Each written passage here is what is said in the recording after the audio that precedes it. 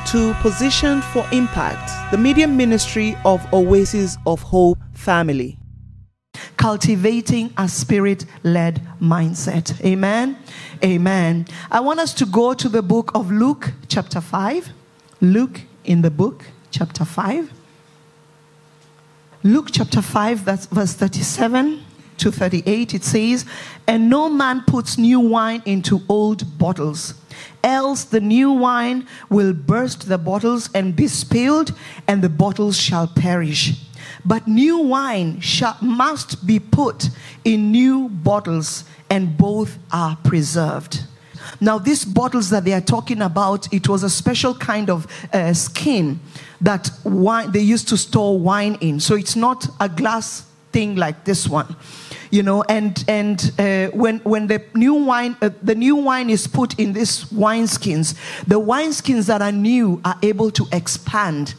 You know, because wine, for whatever reason, it causes the skin to expand. So what happens is that when the wine is been spent, they used to take oil and now rub the old wineskins with to make it more flexible and more elastic, and then they will put new wine inside. Otherwise, if they put the new wine in the old wineskin, when it starts to ferment and expand, then it will break. The container will break, and that will be a waste both for the wine and for the bottles. Amen. So this is a picture of what, because everything we read in the Bible is a symbol of something. And what I get from this is that we are the vessels that Christ is putting his new wine, his Holy Spirit in. If we remain old without the anointing of the Holy Spirit, the oil of the Spirit, we are going not to be able to handle the new thing that God is doing in our lives. So this means that we have to be transformed at all times. This vessel, you know, the Bible also says in another place that if a man cleanses himself, he'll be made a vessel of honor. Amen. I want to be made a vessel of honor. I don't know about you today. I want to be a vessel of honor, fit for the master's use and fit for every good work. So this wine skin, we take it as our own bodies, that without the Holy Spirit, we remain old, we remain unteachable, we remain unable to be transformed. And so when the Holy Spirit, who comes in his power that is put in a vessel that is not ready to be used by God, is destructive.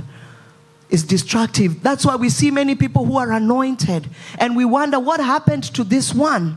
Don't they fear the Lord? Yes, they fear the Lord, but they've not been able to purge themselves, to change themselves, to allow the word to transform their lives so that they can be changed and that they be then be able to contain the power of the Holy Spirit. Amen. So when we purge ourselves, the Bible says when a man purges himself, he will be a vessel of honor, ready for every good use. Amen. So this old wineskin, when new wine is put on, it causes it to burst. Amen. But if we allow the Holy Spirit, the new wine, the oil of the Spirit, to cleanse us, to sanctify us, to mold us and transform us, we will be ready for the master's use. Hallelujah. Amen. So we have to be transformed. I looked, Merriam-Webster dictionary describes being transformed as to change in composition or structure, or to change the outward appearance of, or to change in character or condition.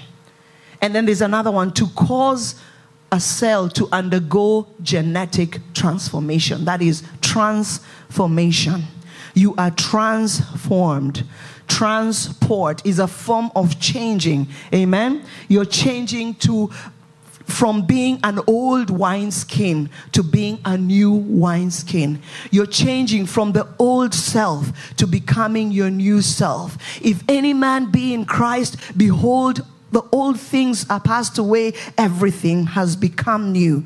So Jesus was giving this parable, and he was saying that we do not want to put new wine into old wineskins. How many know that man shall not live by bread alone, but every word that proceeds, it's a continuous tense, proceeds out of the mouth of God. Without our minds being transformed, we cannot be able to receive the new word, the now word that God is giving us. Amen. So we have to be transformed. The Bible says in Romans that be not conformed into this world, but be ye transformed by the renewing of your mind, that you may prove what is good and acceptable and the perfect will of God. Amen. That we should not be conformed to this world, but we should be transformed.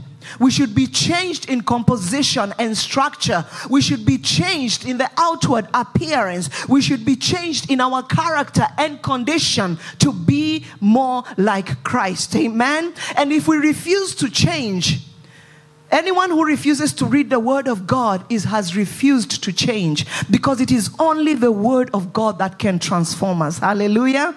Amen. Glory be to Jesus. So be not conformed into this world, but be ye transformed by the renewing of your mind. And we know that it is only reading the word of God that is able to transform our minds, that we are able to be more like Christ, that we are able to know the riches of his glory and the riches of in his inheritance in Christ Jesus. Amen. Your thinking can hinder your progress in life. My thinking can hinder my progress in life.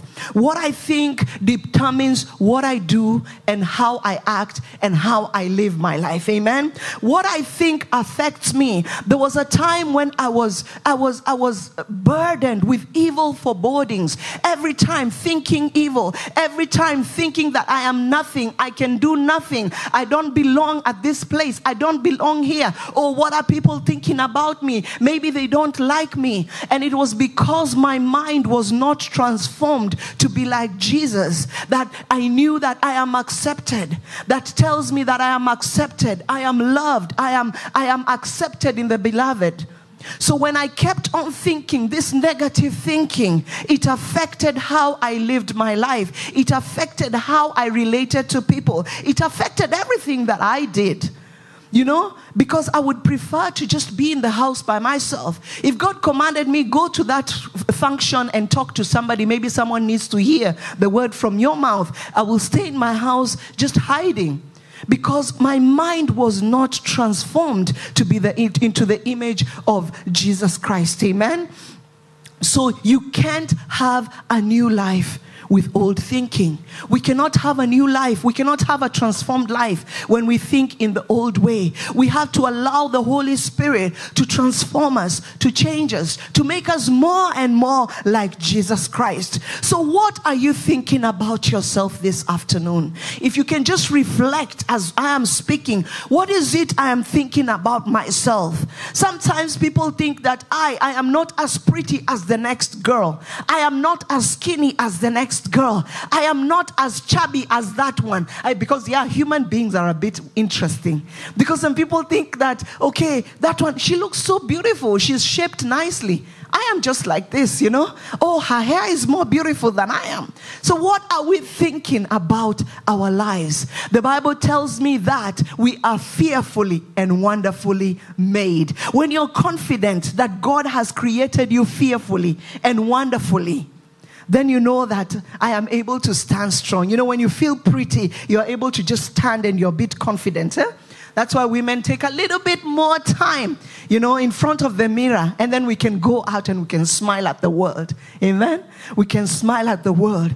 So what thoughts are we allowing to go through my mind? What are some of the thoughts that we are allowing to go through our minds? Are they thoughts of defeat? Are they thoughts of, of depression? Are they thoughts of fear? Are they thoughts of anxiety? We have to allow good thoughts to go through our minds. The Bible tells me that God thinks good thoughts towards us. And if God is thinking good thoughts towards me, I ought to think good thoughts towards myself. Amen? because I am created in the image of God. And he says he's thinking good thoughts about me. Therefore, I need to think the thoughts that God is thinking towards me. You are blessed. You are favored. You are set upon high places. You are amazing. You are victorious. You are more than a conqueror. This is the things that God is thinking about you today. You need to start thinking the same things about yourself. Amen. As a man thinks, so is he. As we allow our thoughts to take control of our lives, that's how we look at the world. Science says that when a baby is in the stomach, the way the mother perceives the world is the same way the baby will be born perceiving the world. If the mother thinks the world is a hostile place, the baby will be born into this world thinking that the world is a hostile place. So science proves that what we think and how we perceive the world and the thoughts that we allow ourselves to go through when we are pregnant is what our babies are born thinking into this earth. That's amazing, isn't it? So there is nothing more powerful than a changed mind. As a man thinks, so is he. What you think about yourself is what you're going to act like, what you're going to present to the world. Amen? So I want us to go through this place and out of this place today thinking that I am beautiful. I am fearfully and wonderfully made. I am a conqueror. I am victorious. I can do all things because Jesus Christ, he lives inside of me. The one who lives inside of me is greater than the one who lives inside the world. I can do all things. I am victorious. There is nothing that I cannot conquer because the Holy Spirit, who has all power and authority, lives inside of me. Amen. This is what we need to think about ourselves at all times. Victory starts in our minds. Victory starts in your mind. Victory starts in our minds if we allow it. Limitations also start in our minds. And these result in limited vision and a limited life. Because I hear, when we come into this nation, we are told that Danish is a very difficult language to learn. Danish is a very difficult language to learn. And everybody says Danish is a very difficult language to learn. And the Danish people will tell you Danish is one of the hardest languages to learn. And I learned to tell them something. When they tell me Danish is very difficult, I say, but how come babies can speak Danish? Babies can speak Danish. So it means that it's not that difficult. Amen? When we put our minds to something, we are able to achieve anything that we set out to achieve. Of course, we can speak Danish. We'll speak with an accent, yes. If you learn a new language, you're going to speak with a dominant accent that you have, you know. So, but that doesn't mean you don't understand the language and you don't speak the language. So I can do all things through Christ who strengthens me. Amen. God desires to change us to be totally transformed into the image of his dear son, Jesus Christ. That's why we come to church. That's why we read the word. That's why we dwell in the presence of God, because our desire, my desire should always be that I want to be more and more like Jesus. Amen. I mean, we have role models. When we are going through life, we have role models. I want to be like that one. I want to look like this one. So you find people transforming themselves. I met a girl once. She's very, very beautiful. But she had fixed her cheekbones. You know, they can chisel these things. Plastic surgery is something amazing. So she chiseled her cheekbones to look a certain way. She chiseled her nose to look a certain way. Even her chin, she got it changed. And then you change the size of your bosom. You change this and you change the other. And so they go changing everything because they think, God, you did not create me nicely. I need to change this. So these plastic surgeons make a lot of money because we have people walking around on this earth who do not know who they are, who don't know that they are fearfully and wonderfully made, who don't know that they are beautiful. People who don't know that they are just perfect the way they are, perfect with the nose God gave them, perfect with the chin God gave them, perfect with the legs God gave them. We are perfect. Tell yourself, I am perfect. I am beautiful. And you are not going to try and make anything, different in your body, because God has created you the way He's created you, and it is just perfect. If the enemy can defeat you in your mind, he can defeat you in your life. If he can defeat you in the way you think, he can defeat everything about you. Amen. If he can defeat, you in your mind, if he can win the battle in your mind, he's able to win everything in your life. Amen. Because if he tells you, you need to change this because you're not perfect, you're going to think that this is not perfect, then I have to change it. And he's defeated you in that area. And then he's going to find something else. Because I bet you, people who start plastic surgery, they never stop. They never stop. Because you will do your Botox, especially Botox. You want big African lips, and God has not given you big African lips. You will be injecting Botox in yourself. You will never stop. Because it is not as big as you want it to be. It is not as big. So if the enemy has defeated you in that area, I bet you he's going to continue until he has totally finished you. People have died because of Brazilian, lifts in different areas. And it's big in the States. It's big because people want to look like Brazilians. So now I'm a white woman, but I want to look like a Brazilian. I mean, the devil is a liar with all his confusion. Amen. We are confident in who God has created us to be. So God wants to conform you and transform you into the image and likeness of Jesus Christ. He wants to change us, and he wants us to win this battle in our minds. Hallelujah. Romans chapter 8 and verse 5. Let us just go there. For they that are after the flesh do mind the things of the flesh, but they that are after the Spirit, the things of the Spirit. For to be carnally minded is death, but to be spiritually minded is life and peace. Because the carnal mind is enmity against God, for it is not subject to the law of God, neither can it be. So then they that are in the flesh cannot please God. They that are in the flesh cannot what? They cannot please God. I like what the Common English Bible says. People whose lives are based on selfishness think about selfish things. But people whose lives are based in the Spirit think about things that are related to the Spirit. The attitude that comes from selfishness leads to death, but the attitude that comes from the Spirit leads to life and peace. So the attitude that comes from selfishness is hostile to God. It doesn't submit to God's law because it cannot. People who are self-centered are not able to please God. People who are self-centered are not able to please God. So where is my mindset? Ask yourself, where is my mindset? Is it in the Spirit or is it in the flesh? Flesh means that you are putting yourself before Christ. That is what it means to be carnally minded.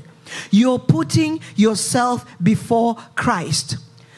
Flesh is being self-centered. It's only me, myself, and I. All the time. Me, myself, and I. And it's about pleasing myself at all times. Not caring about how I'm hurting any other person. It's only about what I want to do, when I want to do it, how I want to do it. Nobody should tell me anything about it. But we need a God narrative in our lives. Amen. We need a narrative that will cultivate a Spirit-led mindset.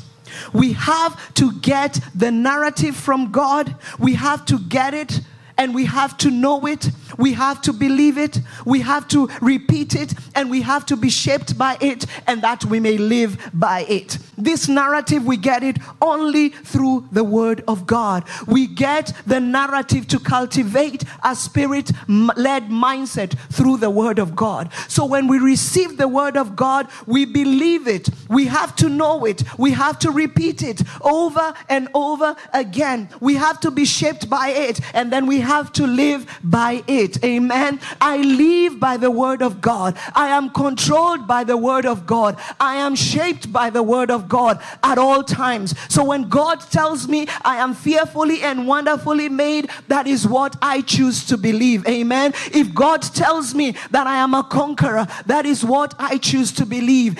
God tells me I can do all things through Christ who gives me strength, that is what I choose to believe. If God tells me I shall shine like the stars in heaven, that is what I choose to believe, because I want to be shaped by the Word of God. I want to live by the Word of God. I want to be transformed by the Word of God, because many books can inform you. When I read many books, they can inform me, but it is only the Word of God that is able to transform my life. Amen. Amen. Glory be to Jesus. I live by this resolve. I shall be led by the Spirit of God. I shall live in a Spirit-led mindset at all times. It is not easy. It is not easy. Right now I'm watching a series on Netflix called The Good Doctor. And it's not easy. Sometimes instead of picking up my Bible and reading, I want to turn on Netflix and watch The Good Doctor. Amen. Is it transforming my life? No. Is it changing my life to be more like Jesus? No. But what do I need to do if I want to cultivate a Spirit-led mindset? I have to get into the Word. Amen. I have to get this God narrative into my life. Amen. Because the God narrative will replace every lie the enemy has put in my life, and will replace it with God's truth. Amen. The enemy likes to plant lies in our lives. You're not able to overcome that. He will tell you you're not able to overcome that. But hey, the devil is a liar. He says that the greater is he who is in me. So if Jesus, who is living in me, is greater than the one who's living in the world, means that I will be able to overcome everything that the enemy tries to shoot at me. Amen. I am able to overcome the fiery darts from the enemy. Hallelujah. I am able to overcome every feeling of low self-esteem the enemy tries to shoot at me. Amen.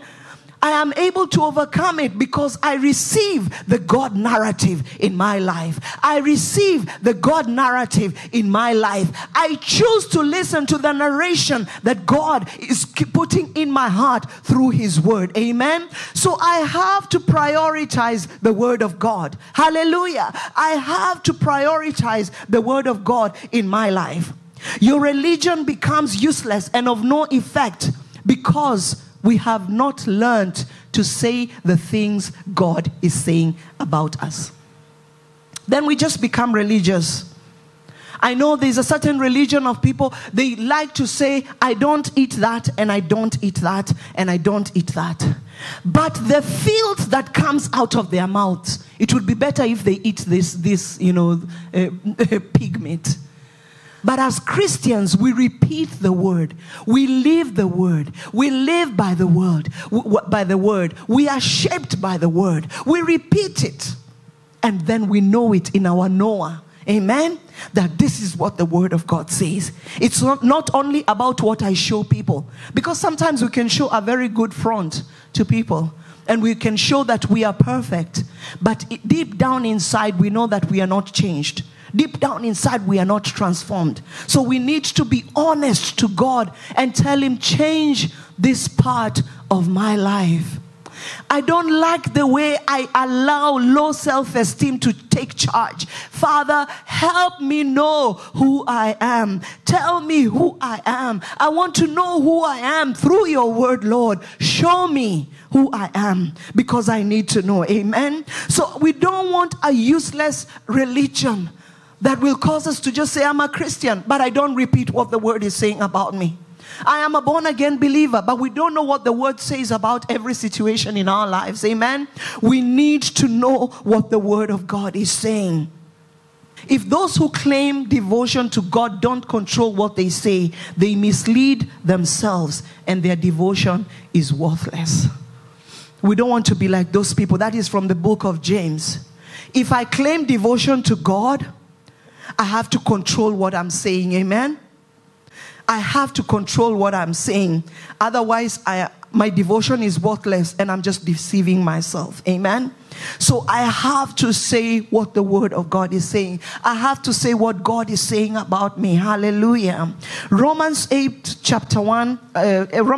verse 1 says, therefore, there is now no condemnation to them that are in Christ Jesus, who walk not after the flesh, but after the Spirit. Amen. There is now no condemnation to those that are in Christ Jesus, who walk not after the flesh, but after the Spirit. Condemnation is finished. It no longer has a grip on you if you are in Christ Jesus. Condemnation is finished. It has no grip on you when you are in Christ Jesus. But you're saying, Catherine, if I fall, what does that mean? If you fall, the Bible also tells me, a righteous man, though he falls 7 times, yet shall he rise up again. Amen. The victory is in the rising. Amen. The victory is in the rising. You're going to be tested and buffeted from all sides. But greater is he who is in you. You are able to overcome. Amen. Don't let the enemy condemn you. Don't let him say that, nah, you did this and you did the other, and so you're not a child of God. A righteous man, though he falls 7 times, yet shall he rise up again. Hallelujah. Do not allow the enemy to put you down. Do not allow the enemy to keep you down there. Do not allow him to put his knee on your neck and not allow you to stand up ever again. You have to rise up and you have to say that, yes, I have fallen, but I'm rising up again. Yes, I have failed this time, but I'm rising up again. Yes, I have missed the mark this time, but I will press on towards the mark of the high calling in Christ Jesus. I am able to run this race. I am able to finish this race in the name of Jesus. So condemnation has no grip on you. And when does condemnation lose its grip on you? When you know who you are in Christ. When you live about with what the word says about you. If you believe what the word says about you. If you allow yourself to be shaped by this word, then condemnation will have no grip on you. Hallelujah. Glory be to Jesus. So you have to tell condemnation, I have changed my mind. Amen. Tell condemnation, I have changed my mind. I am not going to allow you in my heart anymore. Tell fear, I have changed my mind. I am not going to allow fear in my life anymore. Tell fear, you are not welcome in my life anymore. You have to tell condemnation and anxiety, I have changed my mind. I am not going to allow anxious thoughts to rule my mind when I'm supposed to be sleeping at night. Oh, I'm not going to be anxious anymore, because God and me, we cannot stay awake at the same time. If God is the one who's staying awake, I better get a good night's sleep with no fear, no anxiety. So tell discouragement, I have changed my mind. My mind is transformed into the express image of the Son of God. Tell your struggles that I have changed my mind. I am not going to be led and controlled by the struggles that I am facing. Tell discouragement, I have changed my mind.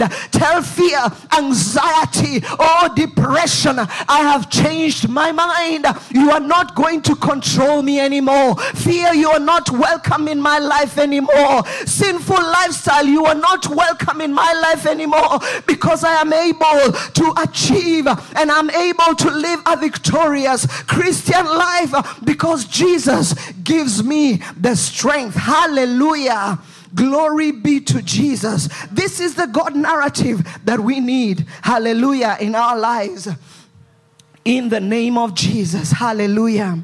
So the Bible says that in the same book of Romans 8, And verse 80 says, so then they that are in the flesh cannot please God. But you are not in the flesh, but you are in the spirit. Amen. You are not in the flesh, but you are in the spirit. This is what the word of God is saying about you. You are not in the flesh, you are in the spirit. Amen. If so be that the Spirit of God dwells in you. Amen. You are not in the flesh, but in the spirit. If so be that the Spirit of God dwells in you. Now, if any man has not the Spirit of Christ, he is none of his. Everyone in this room right now has the Spirit of Christ. Amen. How do we know we have the Spirit of Christ? We have confessed Jesus Christ as our Lord and Savior. Therefore, we are not walking in the flesh. So this is going to give you a narrative, a God narrative in your life. Amen. That I am not in the flesh. I am walking by the Spirit of God. Because why? They that are in the flesh cannot please God. My life, I have been created to please God at every moment in my life. Amen. So you are getting this God narrative in your life, saying the things that God is saying about you. They that are in the flesh cannot please God. But I am not in the flesh. I am in the Spirit. Amen. I live by the Spirit of God. I am controlled by the Spirit of God. I listen to what the Spirit of God is saying about me. I listen to what the Word of God is saying about me. Amen. We have two natures, the flesh and the spirit. The natural and the spiritual. Amen. There's someone who put it very nicely. He says we are spirit beings in natural bodies. Amen. So we are spiritual beings in natural bodies. When I sit and I'm watching The Good Doctor from morning to evening, I am not feeding my spirit. Amen. That's the truth. My girls are laughing because they know I love that series very much. But when I'm watching The Good Doctor, I am not feeding my spirit. I am feeding my flesh. But what determines what the God narrative in my life is going to be? It is not The Good Doctor. It's when I sit down and I soak in this word. It's when I sit down and I soak in what the Lord is saying about my life. This is the word that is able to transform me. Because The Good Doctor is not going to transform my life in any way. Good Doctor is not going to make me overcome feelings of fear and anxiety in any way. We have two natures. The nature that you feed the most becomes your dominant nature. So which nature do I want to dominate in my life? What nature do you want to dominate in your life? You are free from the flesh to the degree that you're controlled by the Spirit. You are free from the flesh to the degree that you are controlled by the Spirit. You are free from the flesh to the degree that you are controlled by the Spirit. Amen. So if I continue feeding my flesh, the Kardashians come, I want to watch them. Oh, The Good Doctor comes, I want to watch them. Oh, what other series are there? There's so many series. If it comes out, I want to watch it. I want to dwell there. That is the nature that I'm feeding. But I want to feed the nature of God. Amen. I want to feed my spiritual nature. I want to feed my spiritual nature. Amen. So I don't want to live like an atheist, not believing that God exists. I don't want to put God to the side. I want to live knowing that God exists. He's a rewarder of them who diligently seek Him.